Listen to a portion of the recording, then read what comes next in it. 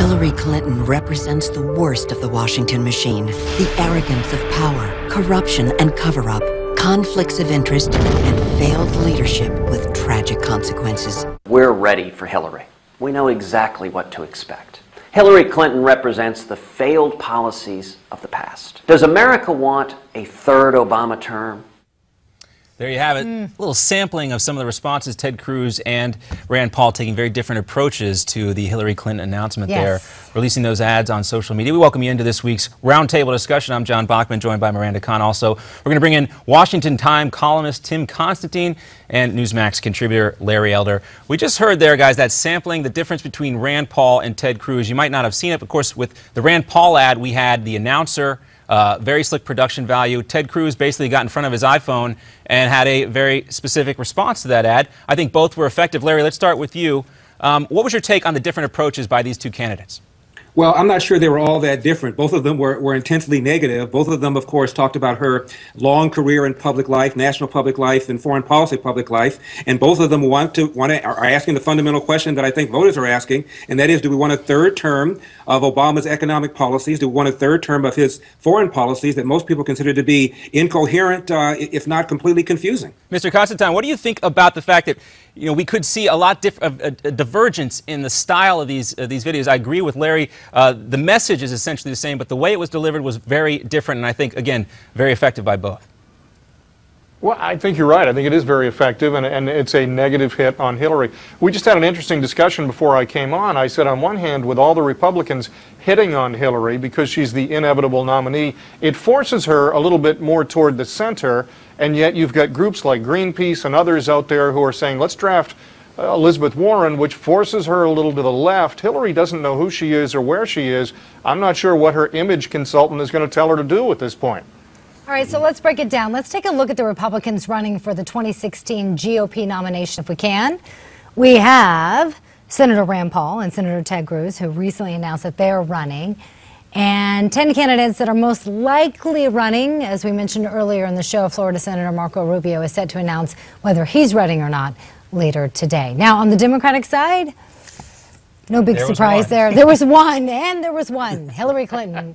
Will anyone dare try to put their name into the... And guys, I guess the question we got to ask here, we saw all those candidates out there. You had the running, the probably not, Joe Biden, and definitely not running Elizabeth Warren. Then we can also throw Barry Sanders in there. Sorry, the socialist from Vermont. Yes, right.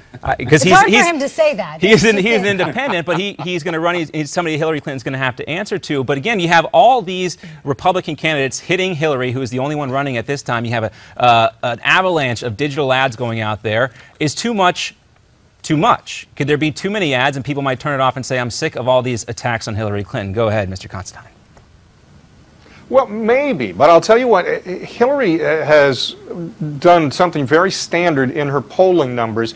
Even as First Lady, Hillary Clinton was the only First Lady that had negative numbers.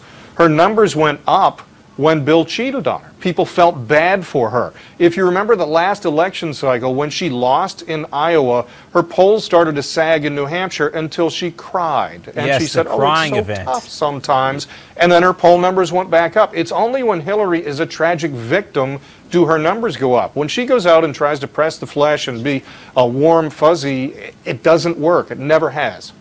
Larry, I want to go ahead, Larry. I was going to say, and Tim, I'm anxious to see whether or not any of the Republicans are going to do this. The conventional attack line against Hillary, of course, will be Benghazi, will be the emails, will be the Clinton Foundation contributions, and whether or not there was a quid pro quo based on those contributions. But I think her real Achilles heel is character. There were two books, one called No One Left to Lie To by the late Christopher Hitchens, the other one called Hell to Pay by the late Barbara Olson, and both of them describe Hillary as being the architect of what they've called the nuts or slut strategy, and that is attacking these women that have made allegations against Bill Clinton in the most horrific ways, including Juanita Broderick, who claims that she was raped by Bill Clinton and 2 weeks after that was threatened by Hillary Clinton verbally. I don't think anyone's ever asked Hillary about that, and I think there are enough feisty Republicans this time to ask her about that. She's going to have to answer that question. Well, there also is a strategy that worked in 2008 on how to beat Hillary Clinton, which nobody thought existed until 2008.